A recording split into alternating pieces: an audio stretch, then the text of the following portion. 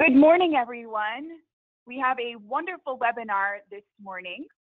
I'm Ariella Wagner from SunRay Construction Solutions, and Alex Barthet from the Barthet firm is a construction board-certified attorney.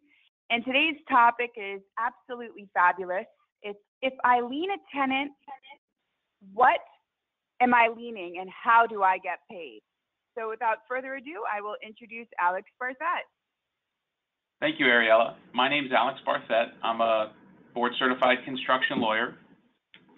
And today we're going to talk about a question we get regularly from our construction clients, and that is if they're doing work on a tenant's parcel, maybe they're building out a unit in a strip mall, how do they protect themselves to make sure that they get paid? So let's get started. So today's agenda is pretty simple. We're going to answer a few very specific questions and give you some specific guidance on how to proceed. So number one, can I lien a leased property? Does the lease have no lien language in it? And I'll explain what that means. That's an important issue that you need to understand before you start the work. What does the Florida statute say about recording a lien on leased property?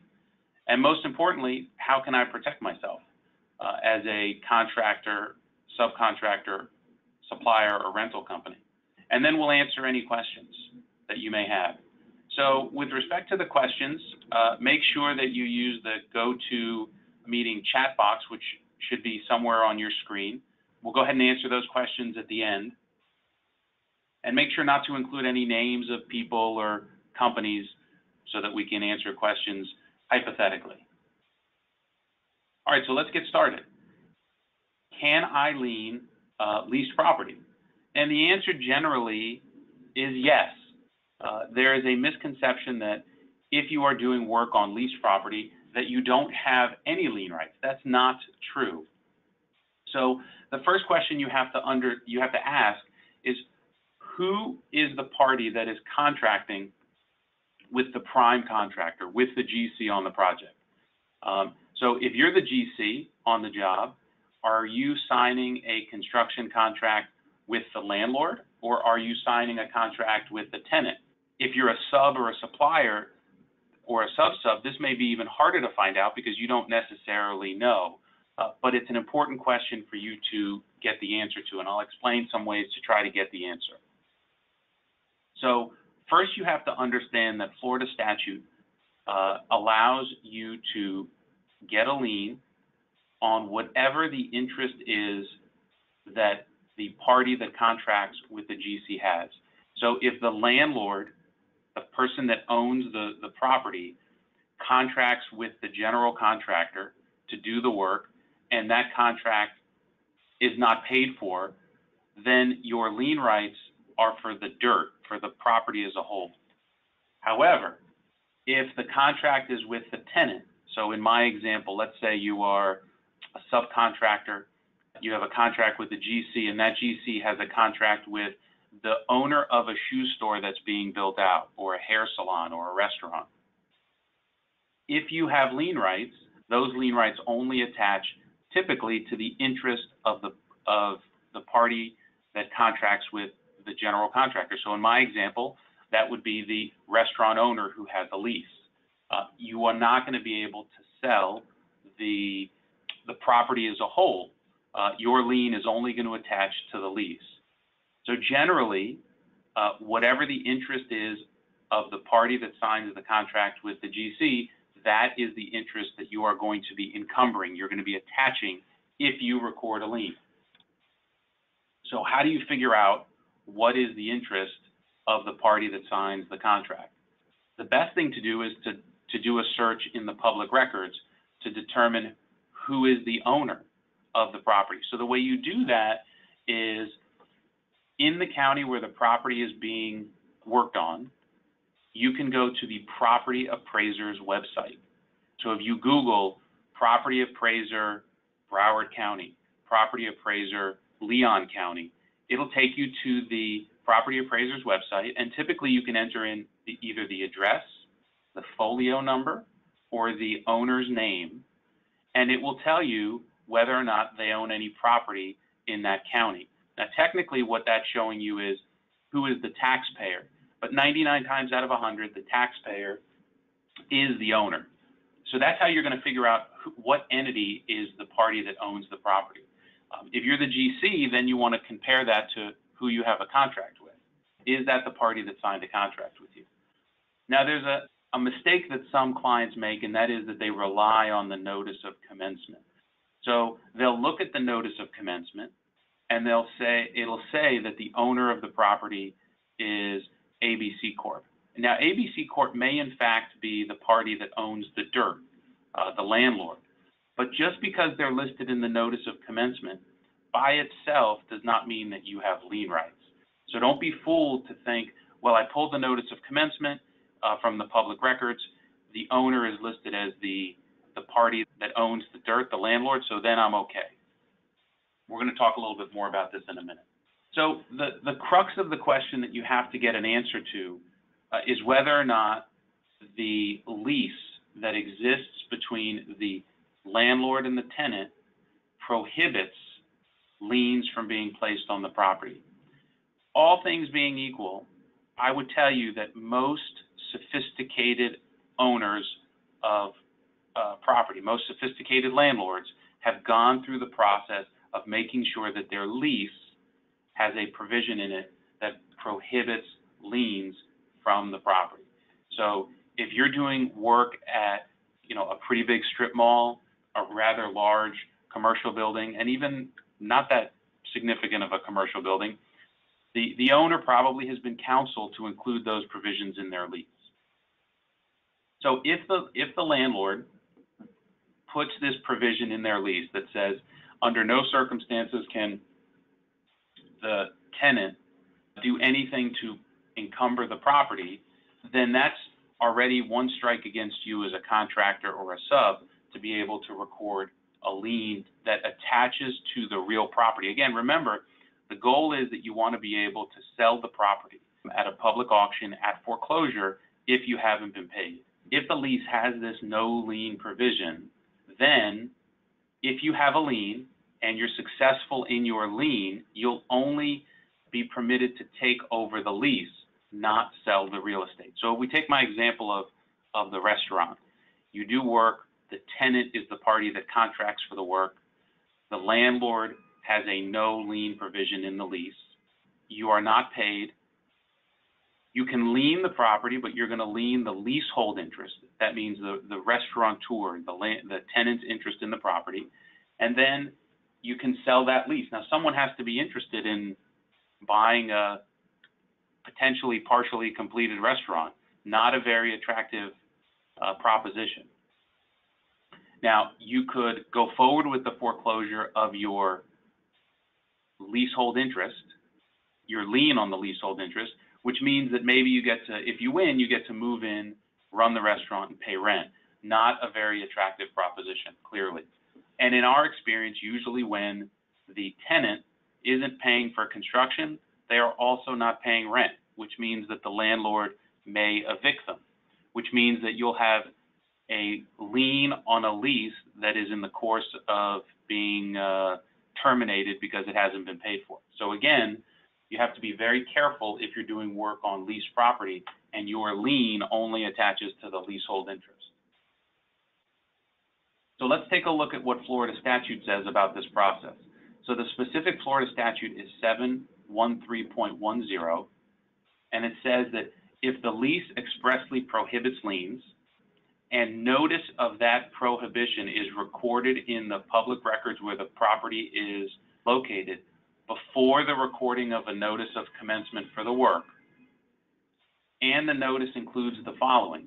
It has to include the name of the lessor, the legal description of the parcel, the specific no lien language contained in the lease, and a statement that all or a majority of the leases expressly prohibit those liens. If that happens, then the landlord's property is exempt from liens. So what does the landlord have to do? He signs up with a tenant, the lease has the no lien language, and then he or she, the landlord, records a copy of either the whole lease or typically a memorandum of the lease with this information in the public records. So, how do you protect yourself?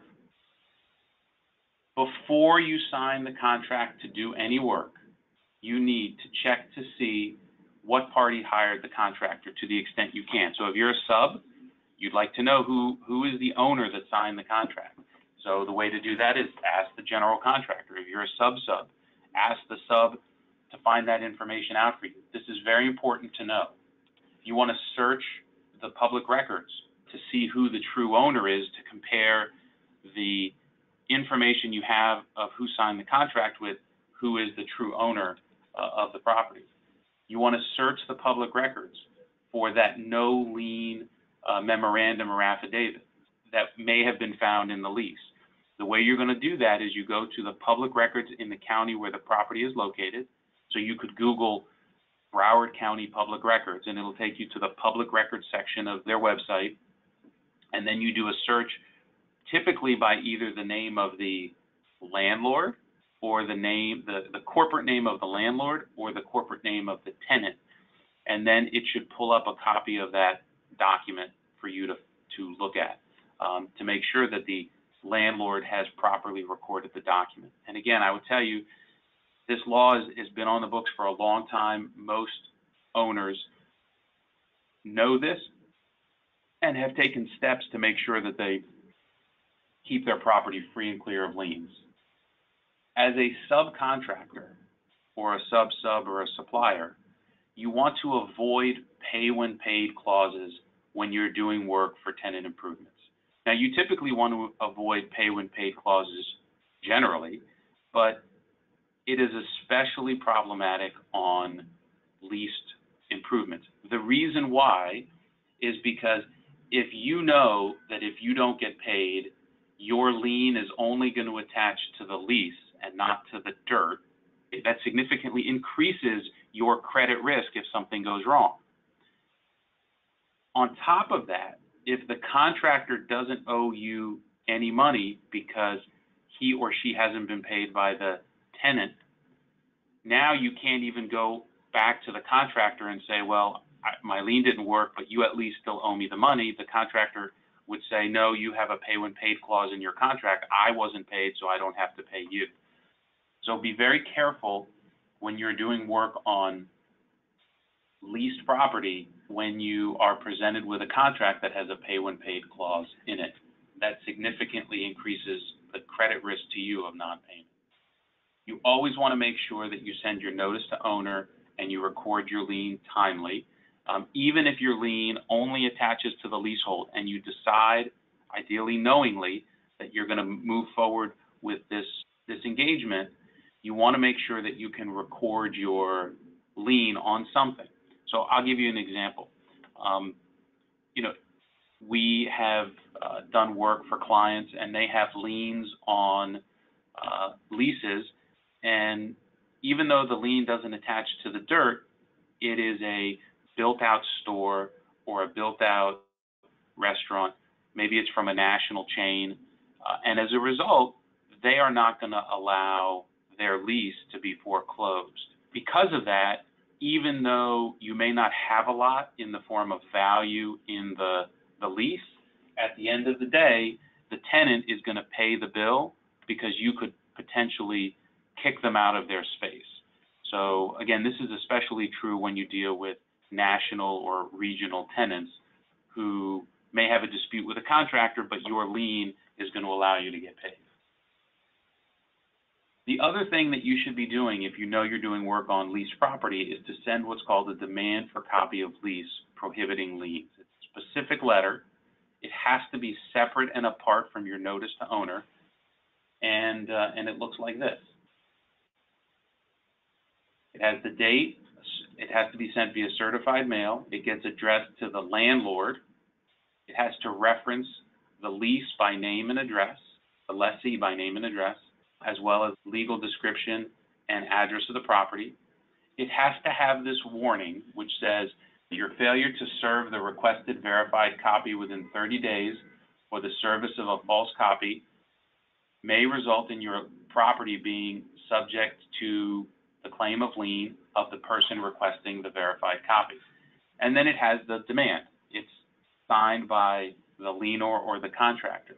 Now, hopefully all of you that are listening are using SunRay for your notice to owners and your liens. You can request this specific document through the SunRay system. Again, to the extent that you are doing work on property that you believe to be owned by or leased by a tenant, it's very important that this notice go out at the time you start working on the job, or even before, when you sign your contract. Now, if this notice goes out, the landlord has an obligation to respond with a copy of the lease within 30 days. And if they don't provide the copy within the 30 days, or they provide an incorrect document, then to the extent you have complied with the law otherwise, and you don't have actual notice that the interest of the lessor was not subject to a lien, then you can lien the property, which is the landlord's property, which is, call it the gold standard. You know, then you can sell not just the restaurant that you built out in the strip mall, but you could potentially sell the entire strip mall so that you get paid as a lienor. Again, as I said, you can get all of this done automatically for you in the SunRay system. If you wanted to see the form yourself and send it yourself, you can get it from the lienzone.com/forms. So does anybody have any questions about anything that we went over? I see one question here. Someone asked, can't I just include that letter in the notice to owner? And unfortunately, the statute prohibits that. It requires a separate document from the notice to owner. What happened is early on, people would just include it in their notice to owner when they sent it, and that was confusing. So the landlord lobby had the law changed and made sure that it couldn't be part of the notice to owner. So it's effectively two pieces of paper that go to the landlord. So the notice to owner goes to everybody that needs it, typically those that are listed in the notice of commencement, and then this request goes just to the landlord as its own document via certified mail. Any other questions, Ariella? No, there are no other questions. All right, well, thank you very much, everybody, for joining. Before you wrap up, Ariella, let me just tell everybody about the next webinar and live seminar that we have.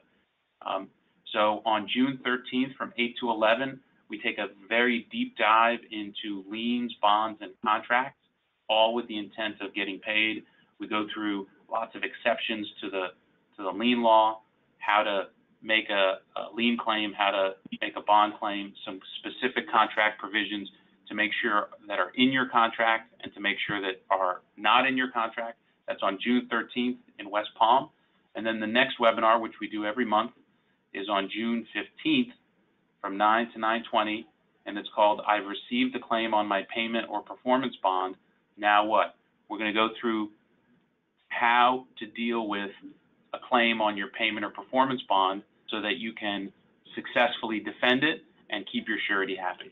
And you can sign up for all of these, including all the future seminars and webinars at sunraynotice.com/education. Wonderful. Thank you so much, Alex.